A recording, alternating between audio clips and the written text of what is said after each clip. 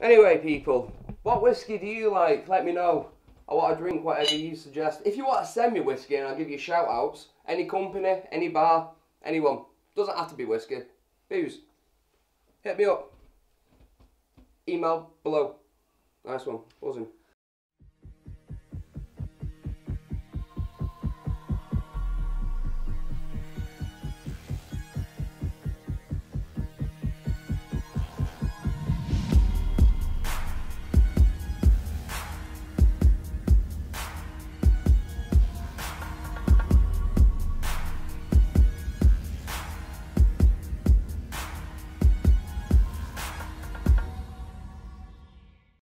Right, Jordan Anthony Rooney asked, Hulk Hogan movie casting? Question mark.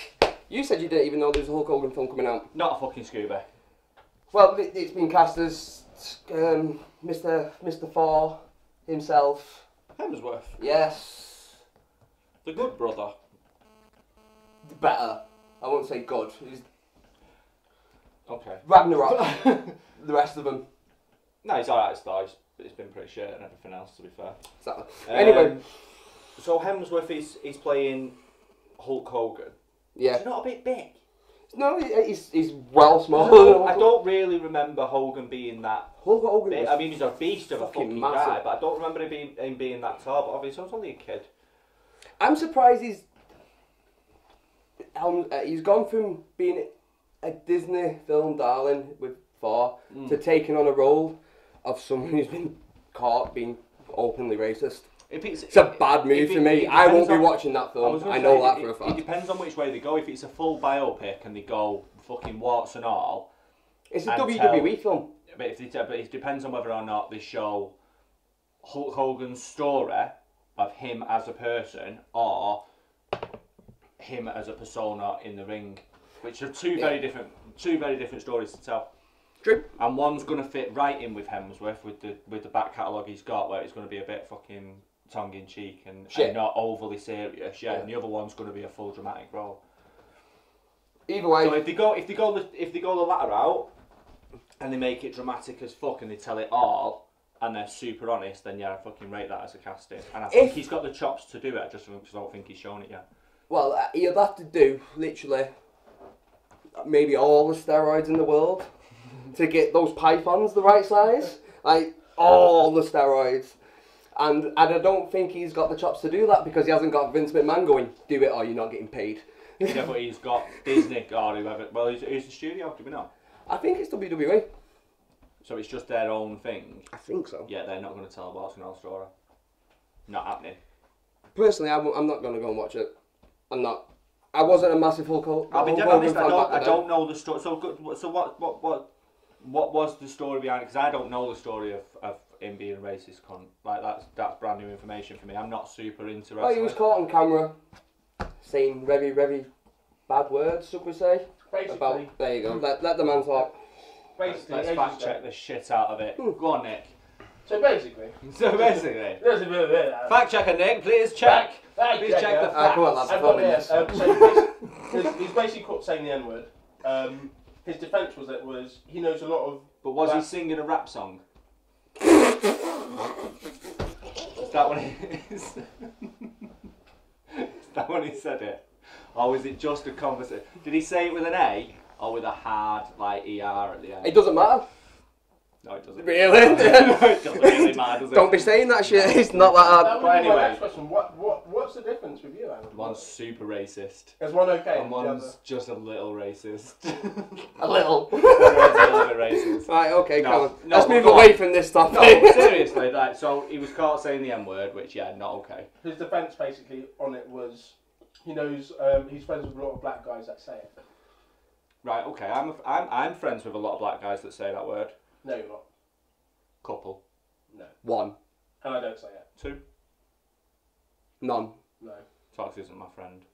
None of them are your friends. No, I know that we're in a community that that word is thrown about quite a lot. Yeah, but I would never say it. No, obviously not. I would never say it. Not in a fucking million years. So it feels weird. Yeah. They're making a film about him because it's gonna be the glory days Hulkamania if they're casting Helmsworth. They're not going to be showing him now like a 65-year-old man what's got man tits and bald as fuck but still wearing a bandana trying to fake it. It's going to be shit. But yeah, don't rate the casting. What about you? Like I say, depending on which way they go with the story, which because it's a WWE thing, probably not the way I want it to go. Nah, fuck off, get in the bin. Facts. Anyway, okay, next one. Dave Gareth and Battle Rap merch. Shout out Battle Rap merch all day. Asked about Jordan Peele carving out a place as the new Stanley Kubrick in horror. Personally, I've already said online, I think it's a bit earlier. He's got one horror film out at the moment to be calling that. But he's got one that was great, and everyone was shocked as fuck because obviously, like, he's a comedy guy, not the sort of person you think he's going to come along and do a horror film and do it so well. Especially when you think about his start, like he started on like I think it was like Mad TV doing skits, and then he had like Key and Peele show, which is another skit finger. He has done other bits of acting. Isn't it? Like, yeah, he has done. He was in Predators and stuff like that. The new Predator, whatever that was called. Piece of shit. Fuck off, I rate that film. But anyway, carry on. I rate parts of that film. I don't rate it all. Jordan Peele, yeah, but yeah, Us looks incredible. Creepy as fuck, but so interesting. Right, I suggest that we watch the latest trailer and then talk about it. Yeah. I think that's a good place to go from. You carry on talking while I find it, yeah? So yeah, if you're not familiar with the Us film that he's just making, it looks super weird, like really, really weird. I'm not a horror guy, as has been previously mentioned on numerous episodes. It's not my thing, but that's definitely a film that I could get on board with because it doesn't look like a straight up horror. It looks like a very psychologically twisted kind of thriller shot in a very weird way. It looks beautifully shot. It looks like he's like with Get Out. He broke a lot of film stereotypes within that film, and he looks like he's just going to be taking the piss and just jumping all over all the horror franchises and every time coming out with better and better stuff. He's got a very Japanese kind of vibe to it as well. Talking about that, 4 days ago, an international trailer dropped for the film, so let's give that a spin. Definitely looking forward to watching this one.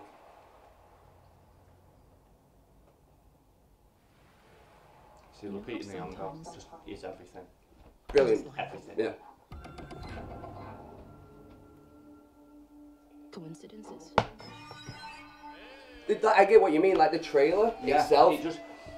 It looks very purposely shot, and it does look like a lot of the J-horror stuff. I rate the way he cuts a trailer as well, whether it's him or not, or if he gets a trailer guy in to do it. Like I really like the way it's cut. It tells you enough about the story, but doesn't feel like it's giving too much away. Yeah, they don't feel like If anything, at the end of each of them, you're just like, well, what the hell is going on in that? Oh no. Is the dad the guy from Black Panther? Baku? Yeah. There's a family in our driveway.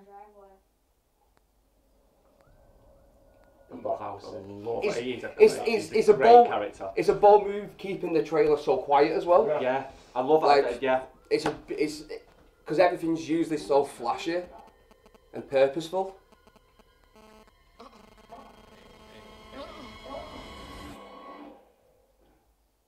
I think there's more. That when the kid goes down and crawls off, he's just like. I'm just hoping that they aren't the only creepy moments within this. I've got a massive feeling that they definitely isn't, but I hope they haven't shown too much.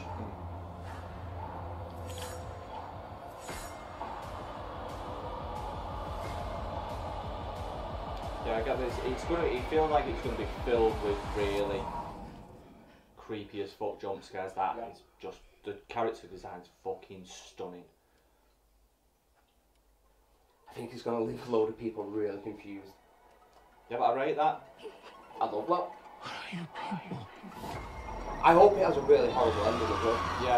Yeah, just super dark. Yeah, just everyone dead. Yeah, I don't want to see no shitty happy endings. No, you shouldn't be about that. The way it looked at the beach, wasn't it like full of bodies or something? That same beach, or was it just like deserted? Dead. You only went back there, but they're just Yeah. dead. Yeah, you might have your ending. It looks like, you know, I mean, it looks like it doesn't just affect whatever happens. Doesn't just affect That this could family. very well be the end of the film if Yeah. everything turns out alright. They go for a day out on the beach and every cunt's dead. Yeah. For all we know, that's just a dream sequence. Like, Yeah, you yeah. literally can't It tell does with that feel film. like different to the way the rest of the film's shot. It feels quite bright and happy, and so yeah, it could very well be her at like a flashback or a dream. It's a very, very intelligently put together trailer. Yeah. I cannot wait. And I think, did it drop this week that he's doing Candyman? Yeah, I don't know if it's a because I said to you is that like I've read the Candyman. It come out on Entertainment fucking Weekly or something like that. Yeah. It was, I can't remember what news site it was, but you'd sent the link to us, and literally I started reading. It was like Candyman, yeah, I'm on board, fine, whatever. Like it was a decent horror film for the time. I don't really remember. I watched it as a kid. But then I literally got to the bit where it just said Jordan Peele's name, and I just went, right, that's enough. That's all I need to know. I'll go and watch it. Yeah. And I get that I don't know what he's doing. I don't know if he's just a producing role, or if he's an EP, or if he's a directing or writing it, or what. I don't know what he's actually doing. I think he's starting to get the J.J. Abrams thing where his name's just going to start Yeah, getting... he can literally just dip in and out of projects and just go, I'll do that. The people are going to start selling films just on him being a producer, which fair play, he's got to get that money. But it could also end up denting his name. Like, I think Abrams because he's had a very Abrams has had a very up and down career, and even stuff like his passion projects when he brought out Super 8, like that was a secret project. I fucking love that film. I love that film, but it didn't do well at all. No. Critically or at the box office, it just didn't seem to land particularly well. And that's what amazing. It was, and it was a secret like project, and then they just literally dropped a trailer and then brought the fucking film out. Literally within a couple of months, there was no advertisement done. All the money that was spent on a film. Like you say, I fucking love it as a movie, but because his career has been a bit hit and miss over the years, and because his name's been so diluted because he's been attached to so much shit, it made the hype for that film less than it would have been if he'd have been a little bit more reserved on what he got involved in. To completely back up what you said, as soon as you said when he worked on Super 8, my initial reaction was, oh yeah. Oh yeah. You know what I mean? Oh yeah, that thing that he just did on his own. Yeah. We spent hundreds of millions on. But it should be at the forefront of your mind. But I was like, fuck, that film did exist and it was pretty good. And I it's rate not that even like it was a shit film, so I forgot it. No, it Actually, wasn't. It's a really good I film. genuinely rate it. I think he's got faults within it. But anyway, let's get back to Jordan Peele. I am Oh yeah, sorry.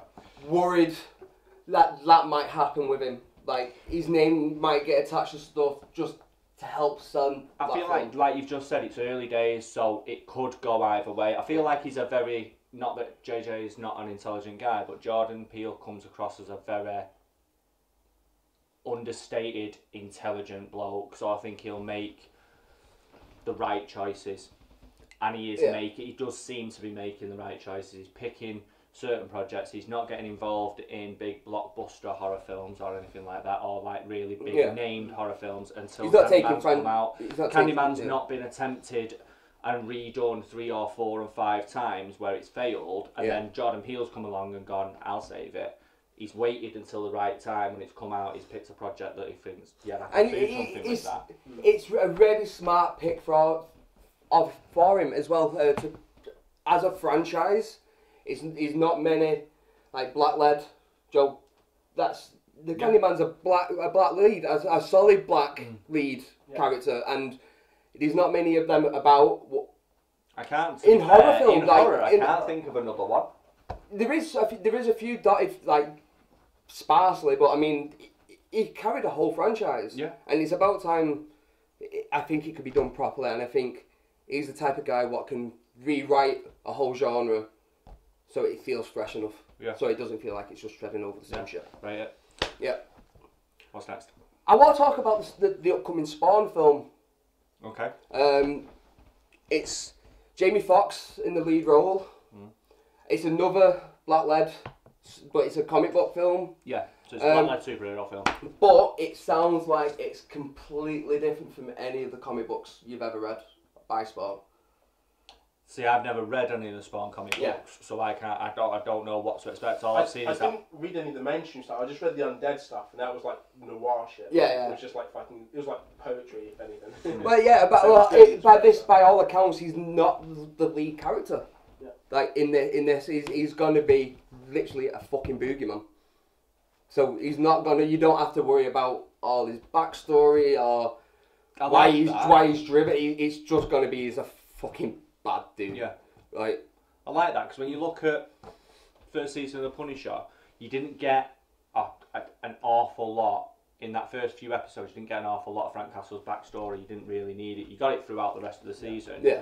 So if they and like with the first Spider-Man film, Peter Parker was already Spider-Man. They didn't need to show Uncle Ben dying again. They didn't need all that shit. Yeah. They'd just gone. We've seen it enough. Everyone knows that. With a character like Spawn, I suppose you could just drop him straight into a film and go, he's a super fucking dark guy. Like there's no. Yeah. You don't. Shit's happened to him. You don't need to know what it is. We're just going to let him fucking wreak havoc. I part of me thinks they're probably going to change his origin. I don't know if that's a good thing or a bad thing. He's got one of the stronger origins. So for those that because I've only seen that piece of shit film that was out in like the 90s. Right. Yeah. So he was basically worked for not the CIA, but he was like Joe Black Ops. Right. So he was doing a lot of bad stuff with his government, killing a lot of people he shouldn't have been killing. Just being a bad man. Just killing everyone. Ends up getting double crossed. Dies. Goes to hell. Mm-hmm. Begs for his life. And then he gets turned into Spawn. Sent to Earth as the spawn of Satan. Right. To what? To reap souls? He's supposed to just kill bad people or he's will supposed he just to kill anyone? He's spawn. Think about it, if he's a hell spawn, Yeah. he's there just as a chaos. But I don't want to see it because you haven't read a lot. I've got some Spawn comics for you. Yeah. So I'll let you then. If you can't see on the camera, there is a shit ton of comics here. Loads that I've already said to Michael what to borrow, and we will do an episode in the future. But yeah, we'll do a full touching on Spawn comics thing. and stuff like that. Like we'll go deep into it, get super deep. So if you've got any questions about Spawn or anything we talk about, email them us. We'll get to them when we do a podcast about it.